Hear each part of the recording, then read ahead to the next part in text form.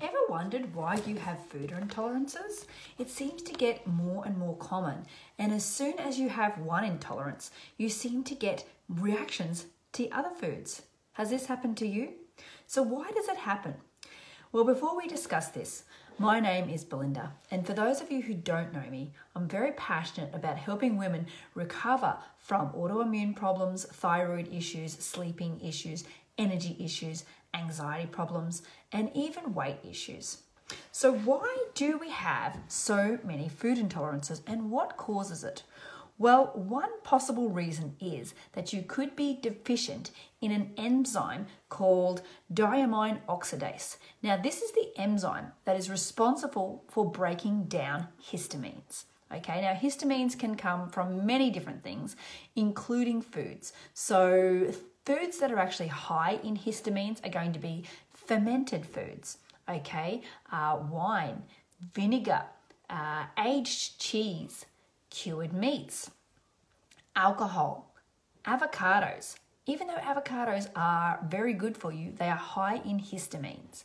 Okay, so maybe you've had reactions to some of these foods. Chocolate, black tea, eggs, mustard, okay, nuts, soy, spinach, strawberries, tomatoes. Okay, so all these foods are high in histamines. Now, when you have a histamine reaction, some things that you can experience can be things like headaches, migraines, stuffy sinus, okay, diarrhea, asthma, palpitations, okay, that's not much fun. Red skin, hives is very common, vertigo, and even low blood pressure. Okay, so these are some things that you can experience when you're having a histamine reaction, and some things that you can actually do to improve how your body reacts to certain foods. Oh, a kid incoming here. Come here, shut the door. Shut the door. I'm just doing a live. I don't know why this morning everyone wants to come in when we're doing this.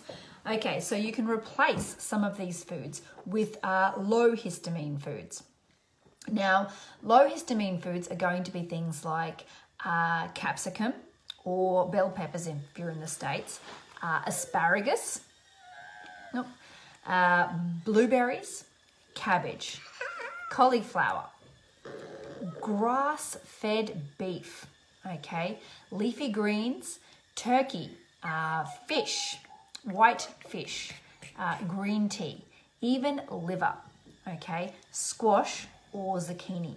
So replacing those high histamine foods with lower histamine foods can be one thing you can do to help make your body make more of this enzyme. Something else which I have recently just read is you can actually increase how your body makes this enzyme by taking in a grass-fed kidney.